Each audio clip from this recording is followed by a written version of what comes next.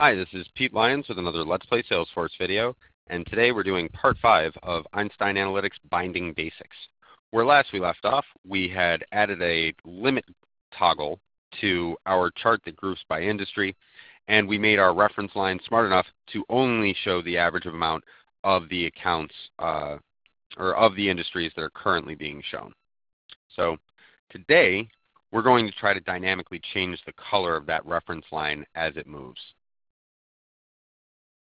So first thing we're going to need to do is we're going to need to create a step that's going to give us a different color value based on what's coming in from the average amount on our amount underscore one step that is powering the reference line. And this is going to need to be a SAQL step so that we can leverage the case statement functionality. So first I'm going to create a step on my DTC opportunity data set. I'm going to set it to average of amount. But this is really just a placeholder for where we're going to add our binding later. So let's go into the SAQL editor and take a look at what this is actually doing. Now, all queries, compact or SAQL, they get transmitted to the server as SAQL queries. So our reference line step is doing very much the same thing here. It's taking the function, the aggregate function average, and applying it to the field amount and generating that as a column called AVG underscore amount.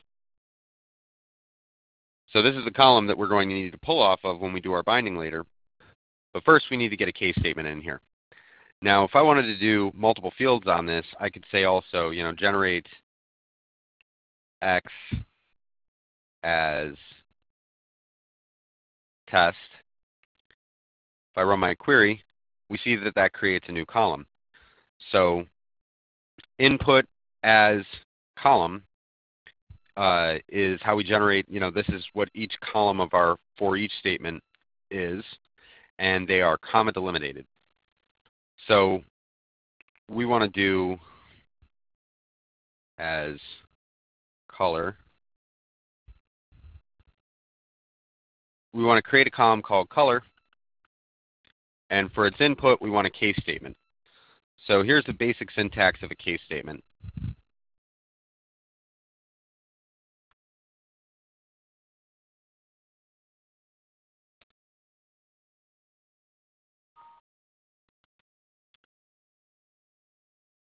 When 1 then A, when 2 then B, else C, end.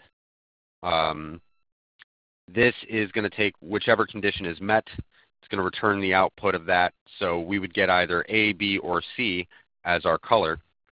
So now let's start filling those gaps in and getting rid of some of these placeholders. Now what we want ultimately is the result coming from our reference line, but for now we're just going to put in the average amount.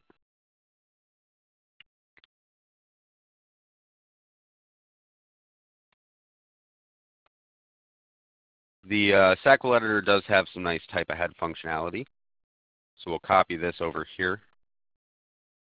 And we don't want to output A, B, and C. We want to output some hex code color values. So we'll say for this one, I want 0000FF. For this one, I want my F's in the middle. I don't know very many hex codes, so we're keeping it basic. And for our last one, we're going to want hashtag FF0000.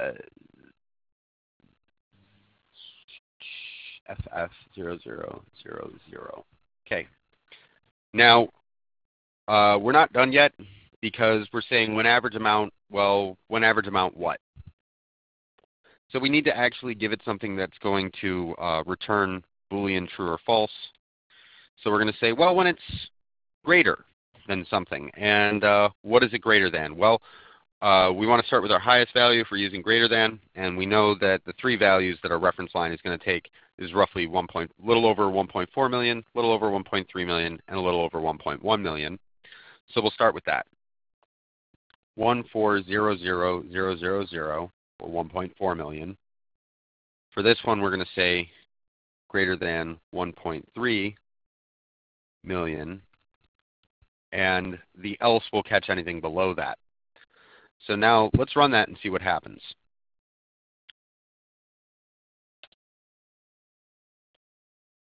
It's going to return the F's at the beginning. The reason why, well, is average amount right now, it's 1.1 million. So is it greater than 1.4? No, so it's not this outcome. Is it greater than 1.3? No, so it's not this outcome. It falls into the else. You'll also notice that it added in some parentheses here for me. I didn't add those. We're going to have to remove those later when we drop in our binding, though. So what's next here? Let's demonstrate real quick what would happen. Let's drop this to a lower number. Let's say make it 0.13 million. And now I expect that when I run my query, my F's are going to come in the middle because 1.1 is greater than 0.13. And as expected, the F's are in the middle. So now we'll put this back the way we had it and save our query. So let's hop into the code editor and take a look at what actually got created. This is going to be called lens1. And we'll notice that it put it all on one string, and it turned our line breaks into /n. If we reopen this with the editor, it'll know to take those as line breaks, and it'll break it all out. The other thing it did for us is it put in the escape characters before the quotes around our hex strings, because the editor does not natively doesn't need the escape characters, but it saves them for you because the JSON does. So now we want to start replacing instances of average amount with our binding. But first, let's get this guy on the screen where we can keep an eye on what it's doing. So I'm going to create a table. I'm going to put my SAQL step onto it.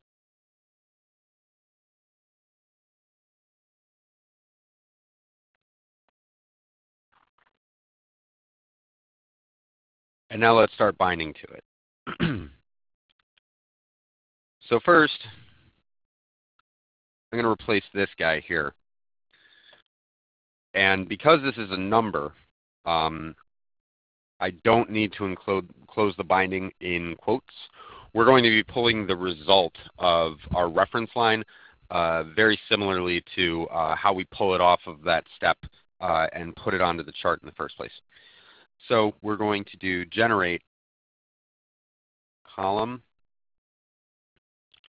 First is the step name,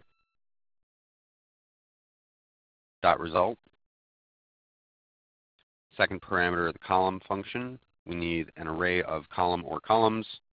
We just want one. It must be enclosed in escaped quotes. And the name of that is avg underscore amount. And that needs to get returned as an object, and that is a function.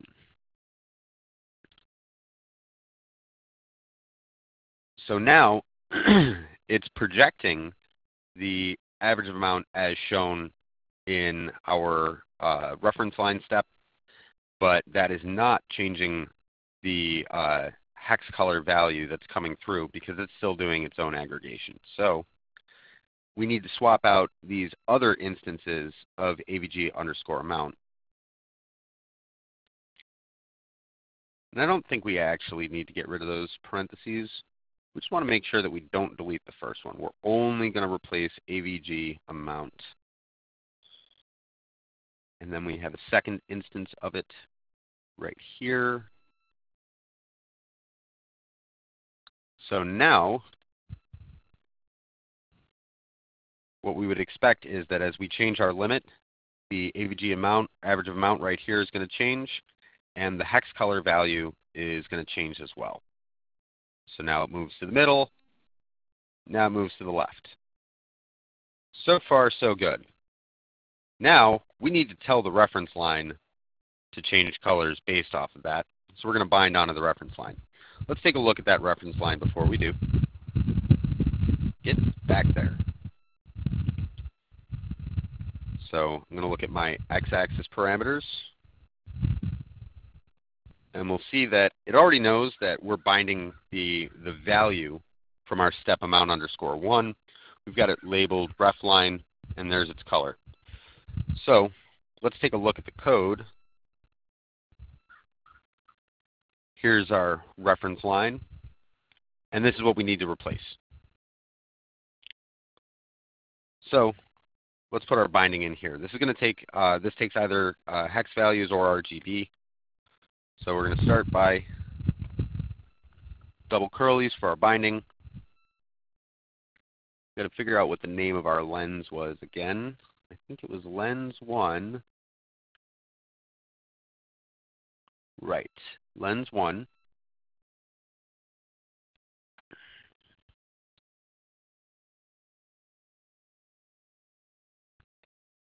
So we're going to say go get the column in lens 1 dot result. Nope. And we want escaped quotes. We want the column color.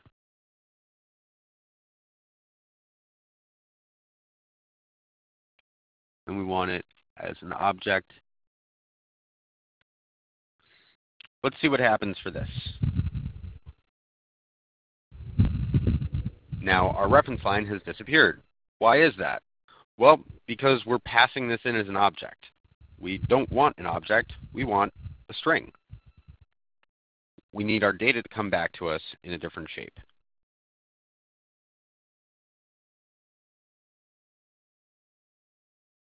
Now we see our reference line's back, but is that the color we want?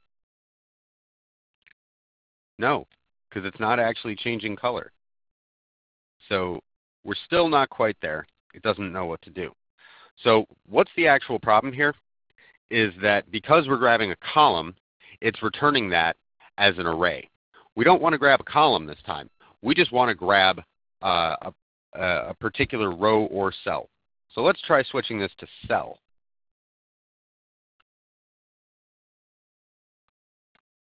So for cell, we need to give an index position. We're going to say 0, which is going to be the first cell, and it's going to be in the column color. So this 0 is which row is it, and this is which column is it.